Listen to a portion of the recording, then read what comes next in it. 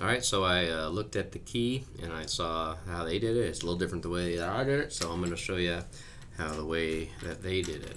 Okay, so the first thing that they did is they did the transversal angles like I did. They said that these two angles were congruent. This was by the alternate interior angles. Alternate interior angles are congruent. Okay. The next thing they did is they said XY was congruent to XY. They said XY is congruent to XY.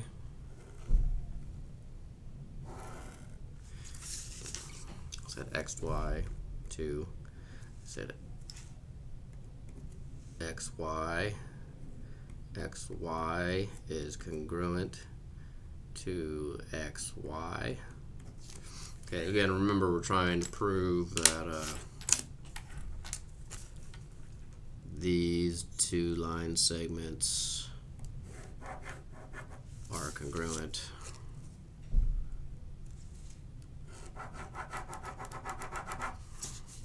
That didn't ink up at all.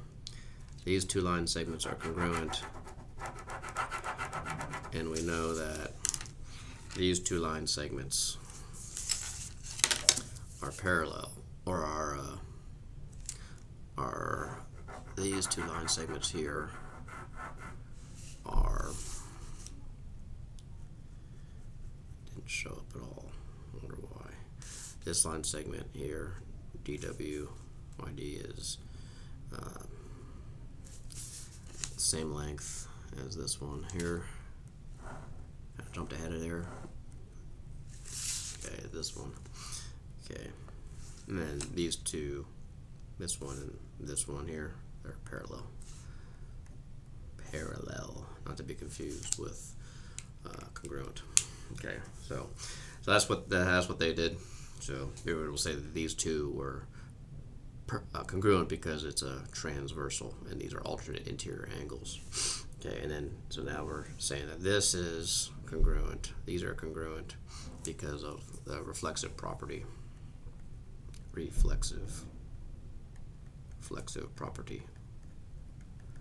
Okay, and then now we're able to say because of this that this and this, these two triangles here, these two triangles, say this is a 3 triangle, these two triangles here, these two triangles here, so 3, I'll put a triangle there, are congruent because of the side angle side,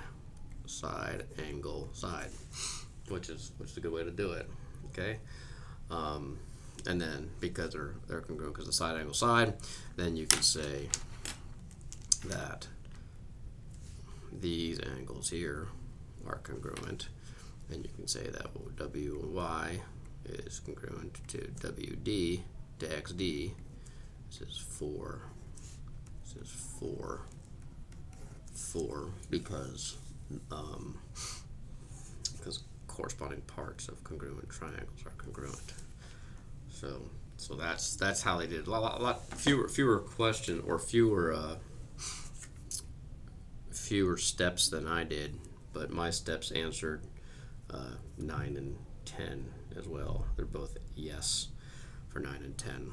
So different ways to solve different proofs. Like I said, multiple ways to get to Disneyland or Disney World. Thanks, Landon, for correcting me on that during my lecture. But remember, as long as you understand, all of these different postulates and everything, you don't have to use them, but they're different tools and how to get there. So just remember all that stuff. Hope that helps out to see all these different things. Okay, they use the reflexive property and alternate interior angles. I prove these two congruents using vertical angles, alternate interior angles, and then CPCTC. I used CPCTC twice. They only used it once. So mine was a little longer. but it answered 9 and 10 as well. So there is the, I'm going to slowly scroll up. So if you need to pause it, you can pause it. My drawing, my video, the first video I posted on this one, walks through this. So that should help. Hope that helps. Thanks.